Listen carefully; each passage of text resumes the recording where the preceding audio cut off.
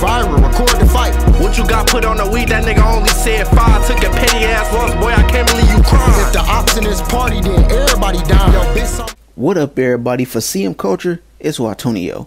Now, rising Detroit artist Teejayx6 was recently arrested this week during a performance he had in Los Angeles at the No Jumper headquarters. Earlier that day, just before his arrest, he also had an interview with Adam22 for the No Jumper podcast that's scheduled to go up sometime soon.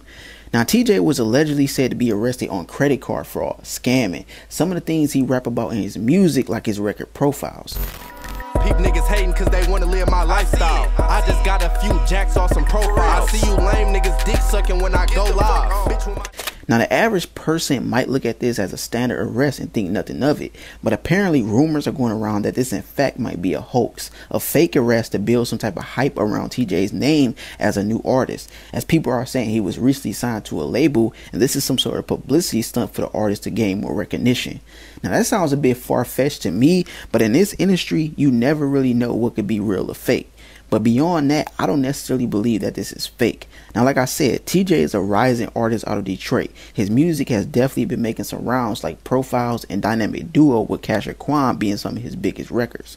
Now, there's no telling what will become of this arrest or what it will lead to. As of right now, there are no official charges against TJ, at least not yet.